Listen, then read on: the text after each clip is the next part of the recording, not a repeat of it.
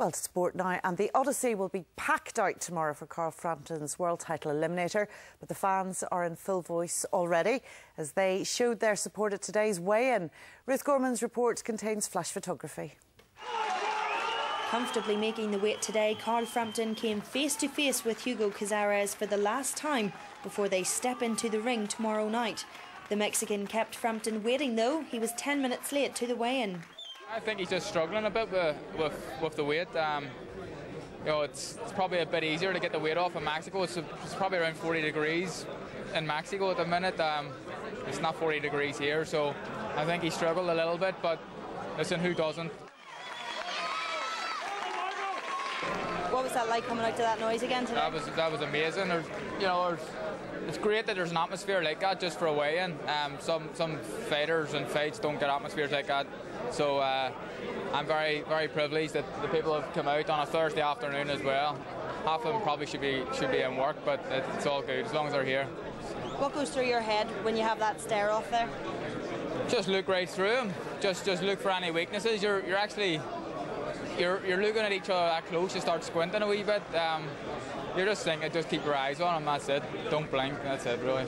Santa Cruz in the world title brought up in every interview I do, but Cazares is the only guy I'm thinking about. But I know when I beat this guy, the feeling after winning this fight is going to be amazing, because I'll be standing in the ring as a winner knowing that I'm going to be fighting for a world title after it.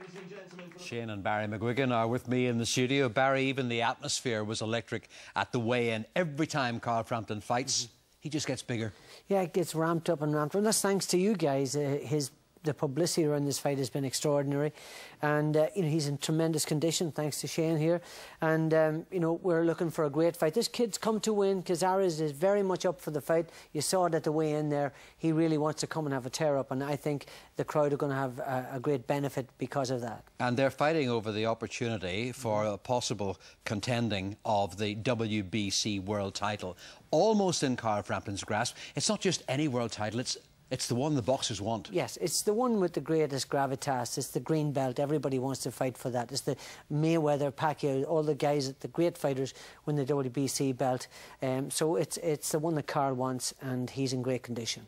Shane, Carl looks like being in his best condition ever. What's the secret? I just think it's a long camp, really. He came into camp on January the 8th, and the fight got extended. We were going to have it on March 15th, and then it got put back to April 4th. So we've given ourselves a little bit longer. And he's sparred over 230 rounds, and he's flying fit. Now, the last time he won the fight with a body shot. What's it going to take this time? The opponent that we've got on Friday night, Hugo Cazares, is a lot better than Jeremy Parody. He's proved himself at two-weight world champion. So we're going to have to come up with a couple more tactical manoeuvres. We're not going to give any game plans away, but what we will expect is a very hard fight. Barry, you're the manager, your son is the coach. Do you wish it were the other way around? Can you still get involved? No, he's much better coach than I am. I get involved, but sometimes he tells me to stay back and to stay quiet because I'm very passionate about it. But Frampton will win tomorrow night.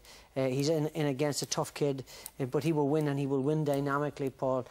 He's up against it. This kid's a two-weight world champion, but we are completely convinced that he will win, and win emphatically, and we'll move on then to the fight against Santa Cruz. Carl Frampton has united us in Northern Ireland in a way similar to what you did whenever you were fighting. Will he be bigger than you?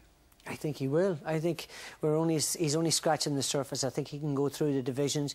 He can go up to featherweight and possibly super feather. What do you think? He's got the potential to go up to super feather, definitely. He's maybe even lightweight. He doesn't have the size, but he's definitely got the power. Yeah.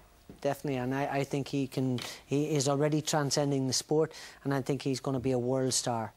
Well, best of luck to you guys tomorrow night, but best of luck most of all to Carl Frampton. Thanks very much for coming in. We turn to boxing, and Carl Frampton and Hugo Cazares eyeballed each other ahead of tomorrow night's world title eliminator fight. Carl Frampton stepped off the scales and said he's going to knock his opponent out, as Thomas Kane reports. 8-9-8. Bang on weight and ready to go. Carl Frampton says that he's going to win, and win in style. I think I'm going to get rid of this guy, and I think it'll be a big statement when I do. He hasn't been stopped since 1999, and I believe I'm going to do it on tomorrow night. How important is it for you to make that kind of a statement? It's very important. You need to look explosive. You need to look exciting in all your performances. You know, American TV are interested in stuff now. They want to see blood and guts, and I'm prepared to give that. It's that terrible fight. It's the fight before the fight. It's the fight before the money. It's that fight where the hometown favourite is up against it, against a veteran who revels, who loves, who delights, who specialises in going overseas, either Puerto Rico or either Japan, to fight unbeaten fighters for world titles or world title eliminators. This is Carl Frampton's chance to go global. Thomas Keane, BBC Newsline, Belfast. And the fight is live on Radio Ulster.